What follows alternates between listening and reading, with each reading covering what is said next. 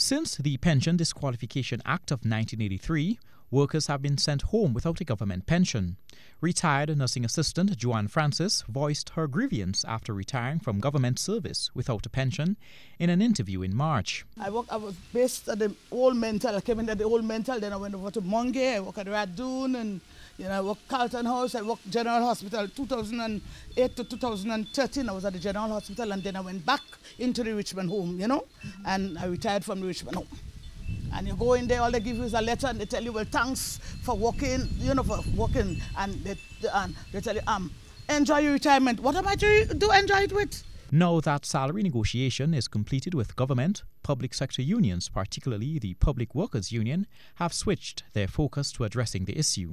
The union's president, Rachel Roberts, has called on all its members to join in on the march, expected to be held later this month.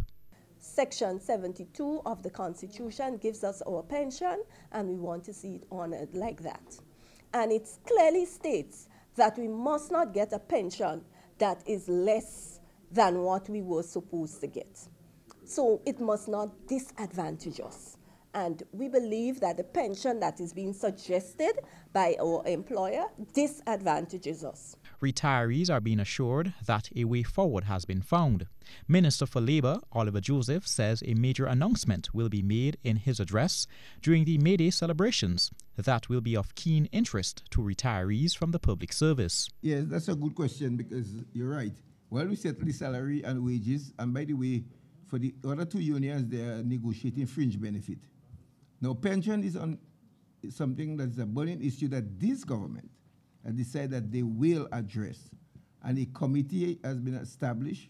They made some recommendation, and the committee is now in place studying the recommendation. And on May Day, in my speech as the Labour Minister on May Day, I will have a major announcement to make about pension. Cullen Campbell, GB News.